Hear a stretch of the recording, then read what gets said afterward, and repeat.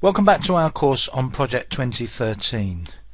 If you've been following me so far, you'll be familiar with our house build project, where we have a selection of the kind of activities, tasks involved in building a house, and we've got to the point here where we've got a pretty good sample project for many of the tasks, but we haven't looked at all so far at costs, and in this section and the next we're going to look at costs.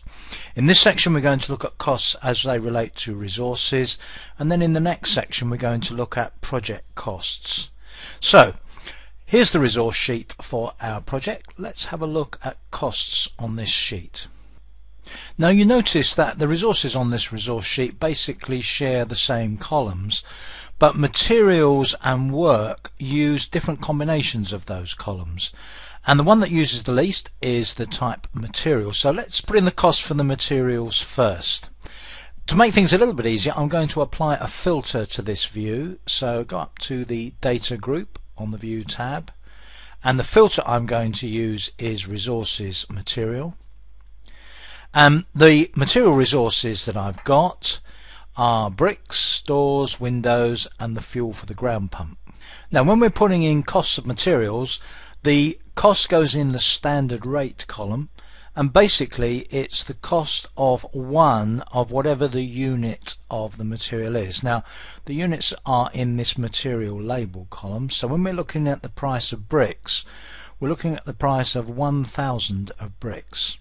Now this obviously greatly depends on the bricks themselves, but pretty much as a going rate we'd say for 1,000 bricks it's going to cost in US currency about $450 US.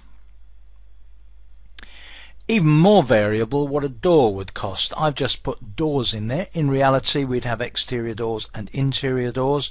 Exterior doors, particularly solid wood doors, would generally be very much more expensive than interior ones, and clearly we could be using any number of materials. We could have UPVC type doors and so on, but I'm going to come out with a ballpark figure for doors of $250 per door. Some would be a lot more expensive, but you could get some cheaper doors than that. And then for the windows, again I'm going to go in for a sort of moderate quality. We're going to say $300 per window. That just leaves us with the price of a litre of fuel for the ground pump, and typically that's going to be about 60 cents per litre. So I put in my costs now for the materials. Now in some cases there may be an additional cost per use. Often this will be something like a delivery charge. So for instance, if we were using thousands of bricks, we may need to pay to have them delivered. Let's suppose that we've got a delivery charge of $100 associated with the bricks, but the doors and windows there is no delivery charge or cost per use, and similarly with the fuel there is no delivery charge or cost per use. Now we come to this very important column, the accrual column, accrue at. And for each of the resources that we use we need to decide how the cost is accrued within the finances of our project. Now by default costs are accrued prorated, which means pro rata throughout the life of a task. So if you were using bricks, say, over the course of a task, then the cost of those bricks, 12,000 bricks say, over a 12-day task, you'd be incurring the cost of 1,000 bricks per day, and that's how it would be in the accounts for the project. But there are alternative accruals. Basically you can say accrue at start. If for a particular type of resource, material in this case, you say accrue the cost at start, then as soon as the task that uses that resource starts, the cost of that resource, the full cost of that resource to that task, is accrued. You can also specify accrue at end, and in that case the total cost of the resource that's used on that task will be accrued at the end of the task. Now obviously it's impossible to generalize here about what would happen in relation to bricks, doors, windows, fuels or anything else, and I'm going to leave these all set at prorated, which means that for all of these materials we'll accrue the costs to the project as we go along. To some extent this may agree with the payment profile. So for instance, if you have to pay for all of the bricks up front, the merchant that supplies them to you requires payment in full before you start using them, then you may decide that the full cost should be accrued at the start of the first task that uses the bricks. But that will be very much a local situation and it's impossible for me to generalize here. So I'm going to leave these all set at prorated for the moment. So now let's turn our attention to the work resources. I'm going to go back to that filter again, and this time I'm going to have resources work.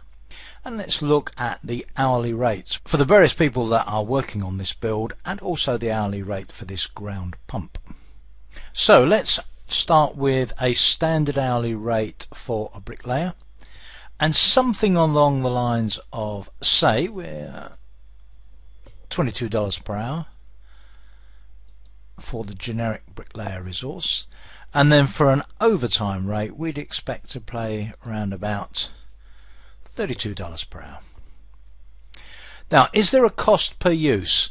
Well, it might seem a little bit unlikely in relation to a person, but there can quite likely be a cost per use, particularly for contract resource. You may have expenses that you need to pay, maybe some sort of travel or accommodation allowance for contract staff, and also if you're using an agency there may be some sort of agency fee to pay.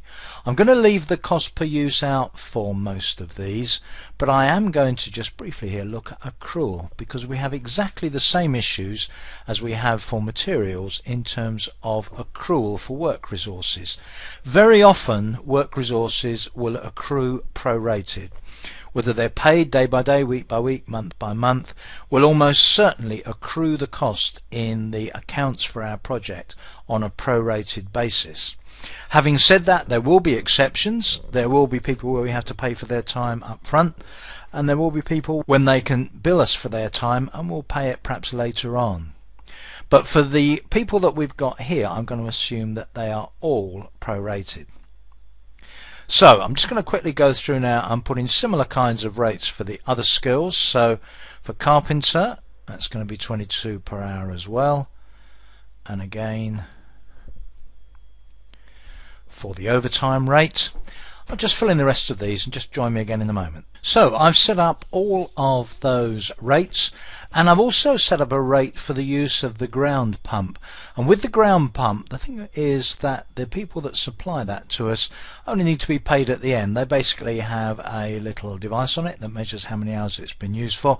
Obviously I've got to buy the fuel, but that's covered separately as a material, but we'll just be charged for that at the end. So I'm actually going to accrue the costs at the end because I won't know how much it is until we've finished using it. The task that it's being used on may take more or less time than I anticipate.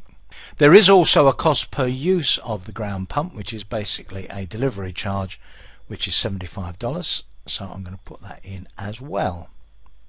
So there we are, that's my work resources. Now let me just go back to showing everything with no filter on the resource sheet. I'm now going to add one more resource, and this resource is going to be called incidental expenses. And very often in a project you'll want a way of putting in an allowance for incidental expenses, things that come up. Maybe you need to get some help with something quickly, maybe you need to get somebody to deliver a material from a local hardware store quickly, just things you need to buy without going through some huge routine. And you would normally allow yourself a budget for incidental expenses. Now the way that budget resources work, where you basically know that you're going to need to spend money on something but you've got no idea what it's going to be at the moment, but you do need to allow for it in your budget for your project, is to define it as a cost resource. I'm going to call it there incidentals. And then if I double click on that, I'm going to declare it to be a budget resource. Now when I declare it to be a budget resource, I cannot enter standard rate, overtime rate, anything like that. I'll enter the costs associated with this budget resource via the project summary task, which I mentioned earlier on in the course. And in the next section I'm going to show you how we handle a budgetary cost like this. So that's it on the costs related to individual resources. In the next section we're going to look at project costs. So please join me for that.